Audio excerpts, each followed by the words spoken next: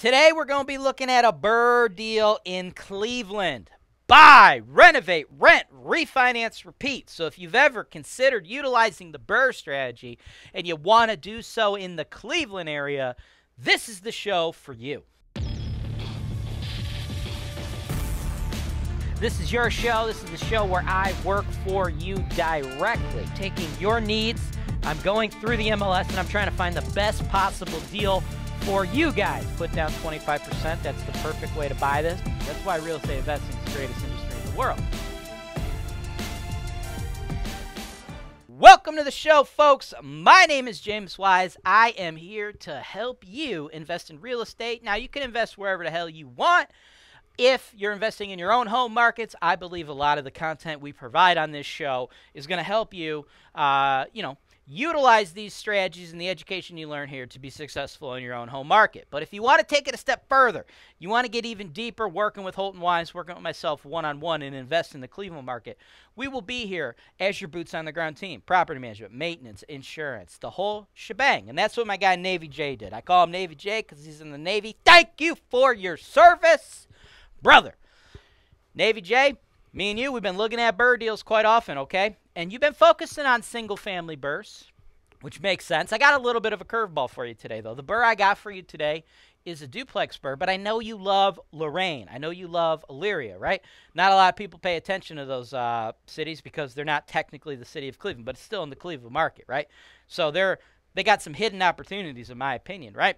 And this one, even though you've been focusing on the singles, I thought you'd want to see it, right? Because I thought you'd be very interested in this one because I think it's a hell of a deal, right? So what we need to do now is go over the pros, the cons, this, the that, everything that makes this deal cook, right? Let's go over exactly how you could set up this BRRRR deal to make yourself a ton of money, brother, right after this. Hi, I'm here for an interview. HoltonWiseTV. Yep, take a seat with the other applicants. Thank you. Welcome.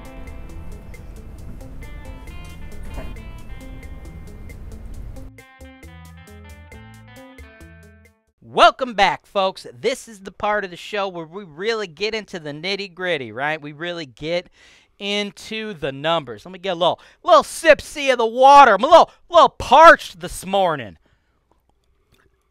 Now, this deal gonna make y'all thirsty, too, if you know what I'm saying. 504 12th Street, Elyria, 44035. 78.5. Been in the market 81 days, okay? Now, here's the thing, okay? Here is the thing. Elyria, I love Elyria. I freaking love Elyria because it's off everybody's radar, dude. I started the show like Cleveland investors, right? We're talking about Cleveland. You don't ever hear me say, yo, what's up? Let's get into some Elyria. Ain't nobody know what Elyria is, dude. When you invest in a metro area, right, we hear the biggest city, right? But nobody knows like what the suburbs and all that jazz is, right? So from a national perspective, there is like a bajillion eyeballs focused on the Cleveland market because the cash flow in Cleveland is amazing, okay? But nobody's paying attention to the other city names, okay? In Elyria, it's a little further, right? It's not in the inner ring, okay? Like Cleveland, and you look at a map, you see Cleveland, and then boom, right there you got Lakewood. Boom, you got Parma, Garfield Heights, these inner ring suburbs. They're right there. They're in the same county. Elyria is in a different county, Lorain County. It's not that far, though. It's like literally a half hour away, okay? It's like the same distance from Cleveland to Elyria is the same distance from Cleveland to Akron, which is where LeBron's from. But nobody really pays attention to that, right? Everybody thinks LeBron's from Cleveland. He's not. The dude's from Akron, okay? Same distance, right? Akron, Cleveland, and Elyria, they're all in different counties, right? Cleveland is Cuyahoga County. Elyria is Lorain County. Akron is Summit County. But Holton Wise, we manage in all those counties, okay? So I think investors can like really get a lot of really good deals in Elyria. I am focusing a lot on Elyria these days because I believe the quality of housing stock and tenant you're going to get there is very similar to what you see in some of the C-grade neighborhoods in Cleveland, but it's actually, in my opinion, a little bit nicer in Elyria, and the prices are actually cheaper, right? It usually doesn't go that way, right?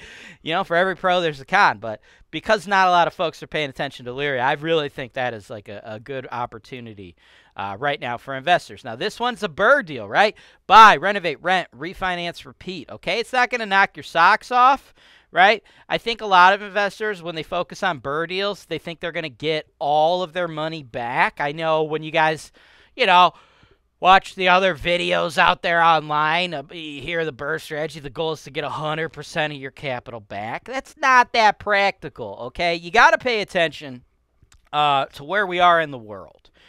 Real estate is an ever-living, moving, breathing thing, okay? It's like, woo, up, it goes down, it goes up, it goes down. It's been doing that for fucking ever, okay? That's what you're getting involved. Like real estate investors, guys, it's more of like a lifestyle than just like a one-off investment. So you have to understand, real estate, sometimes it's a buyer's market, sometimes it's a seller's market. 2021, seller's market everywhere in the country, okay? If you do any amount of research, a modicum of research, you would know that we are in a seller's market in 2021. So right now, is there enough inventory to get all your money back and do a BRRRR deal? Probably not. What I have for you is basically a best case scenario of what works in 2021. Now, like 2013, 2014, different time, different story, right? I made a lot of money when we were in like a huge recession, right? Okay, but you can't go back in time, okay? You got to look how you can make the best money in the market today, right? Like, could I buy properties for prices today in 2021? Do I buy properties for the same prices today in 2021 that I did back in 2013, 2014, 2015? No, I can't, okay? Does that mean I stop working in real estate in 2021? I stopped doing deals? I stopped making money? No, it doesn't. You just got to adapt your strategies to what works in the current space of the market, right? So with this one, we're looking to Elyria because it's off the radar. And look, it's just a very minor little BRRRR, right? This unit, it's unoccupied and it's just dated, right? Nothing major. It's just dated, it's ragged, and then here's the other unit, okay? The other unit's already occupied, so we don't really have to do all that much. Just a nice, simple duplex, right? They got it listed at 78.5. I said we come in strong, I believe, right? It's been on the market a little while, so we'll try to get a little discount, but I think a lot of people also think that, like, if a property's on the market, like, the seller's just ready to take any offer. Like, I don't believe that's the case. I think they know the value here, and they're probably just, like, ignoring lowball offers. So we're going to come in with a strong offer, right? 75. And then we're just going to plan to put in $15K into that vacant unit, right? So we'll be all in at 90. And then we will have 2 units which have a market rent of $1,500 a month, right? $750 per each unit, $18,000 for the year. Now, in real estate, right, you don't get to keep all that rent money. It's not how it works, right? My team will handle everything for you on your behalf. It should. Budgeting for fixed and variable expense estimates costs you roughly $9,200 a year to operate this, or have my team operate it for you, leaving you with almost $9,000 a year, right? This is where it gets juicy. This is where it gets good. Your total investment was 90. At that point, we should easily be able to get this thing to appraise for 100 G's, okay? Because that's what it's worth. I would sell that property on my show, the Investment Properties for Sale show, in a minute.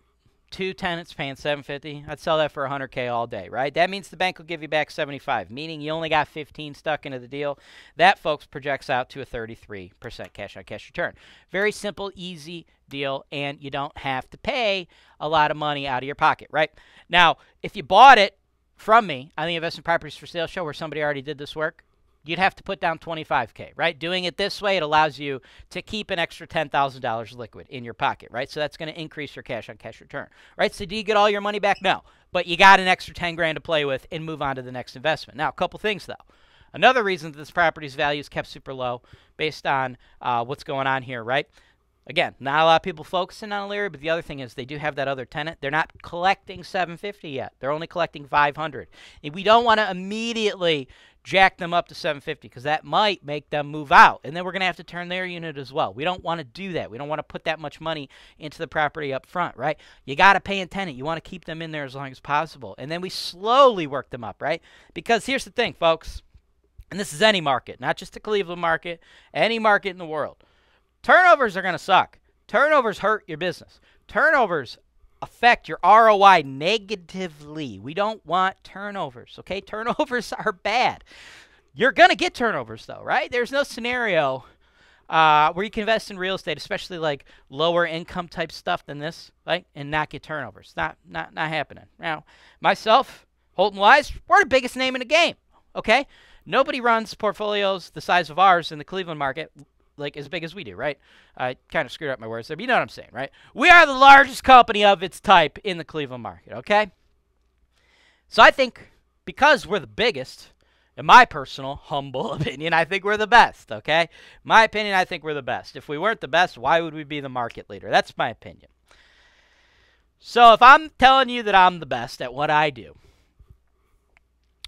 I should be telling you, oh, invest in me, you'll never get a tenant turnover, right? No, I'm not going to say that because that's not going to happen. We became the biggest, the best, because we cut it to you straight. You can't avoid that stuff, folks. It's going to happen. It's part of the business. At some point, if you work with us to manage your property, we will not be able to collect rent from your tenant, and we will have to evict those motherfuckers, and it's going to cost you some money. That's part of the game, right? So what I'm trying to get at is you're going to guaranteed have tenant turnover in this business, no matter who you work with, right? People are like, oh, get a really good property manager. Well, we're the biggest. So, again, I believe that makes us the best, because if we weren't the best, how would we get to be the biggest, right? And with us, we have not found a way to eliminate turnover. And I'm going to guess every other property manager in the entire world is going to tell you the same thing, or at least show you the same thing with results. Like, I don't know. I don't know what they're going to tell you, actually. But what I'm saying is no motherfucker out there has figured out how to keep tenants in their properties forever. Because it's not possible. It doesn't happen. Right? So, with that, you're going to have your fair share of tenant turnovers in this business, is what I'm trying to get at. So what we don't want to do is try to jack up that tenant's rent and artificially create another one. You're going to have your fill of turnovers. Do not do something stupid and create another one because you're looking at the small picture. Oh, I got to get the rent to $750. Don't worry about it, bro. We'll get it to $550 and then to $6. And then to you're going to make money with them paying lower than market rent. Make the money. Try to bring money home. Don't try to just toss money into Cleveland. If this throw looked awkward, it's because I'm left-handed. You know, see that? That's like a so much more like, woo! You see, it's like the form on that one is just like so much better than the form on this one. So I just wanted to clarify that. I don't want anybody thinking I throw like a girl, all right? Now, I don't got like a 90-mile-an-hour heater, but none of this has anything to do with real estate. So let me get back to the video, okay? All I'm saying is you got to do stuff the smart way. And I see a lot of investors out there. They're looking at their spreadsheets, they're doing this or that, and they get confused, and they get in their own way, and they're like, oh, no, I got to get $750. I'm losing $250 a month. That's one way to look at it, but you're not really losing $250 a month if to get the next $250, you just have to spend another 15 G's right up front. How many months do you have to collect $250 to cover 15 grand? And the chart that I provide you, the fixed and variable expense estimates that I provide you guys, that's a guesstimate of performance based on being somebody who's managed thousands of rentals and sold over $200 million worth of this stuff. What I don't have in that estimate is you getting in your own way and creating turnovers when turnovers don't need to occur, right? That is my estimate on what you should see if you're operating it normally, professionally, the right way. If you're out there creating vacancies for yourself, those CapEx numbers, or not CapEx, rather those repair numbers, those vacancy and maintenance numbers, those are going to skyrocket. You don't want to do that, right? So, my opinion, this is a killer deal. Focus on fixing up the vacant unit, then we BRRRR the sucker out. Keep an additional 10 grand in your pocket as opposed to just buying something like this turnkey, and then we keep it moving to the next investment. Thanks for watching. Subscribe to HoltonWiseTV for more financial information, education, and entertainment.